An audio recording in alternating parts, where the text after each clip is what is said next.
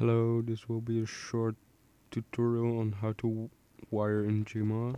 It will be very basic, but I'll make more advanced one later. So let's get started.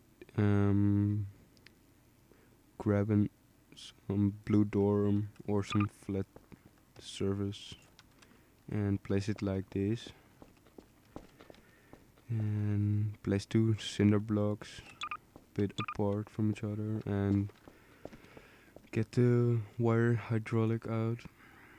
It's under wire physics, and make sure the fixed tick box is checked, and click on one, and then click on the other, and click on the door or wherever you want the controller to be. So that's the controller.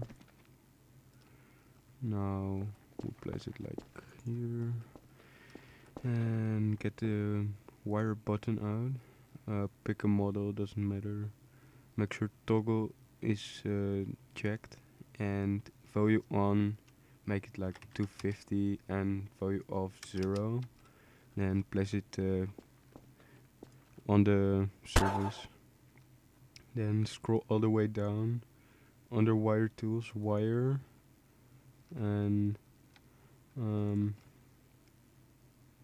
if you hold it over the hydraulic controller, you'll see length, and well, click on it, just left click, and then click on the button, and you'll see I picked that material, arrow wire. You'll see the button input something into the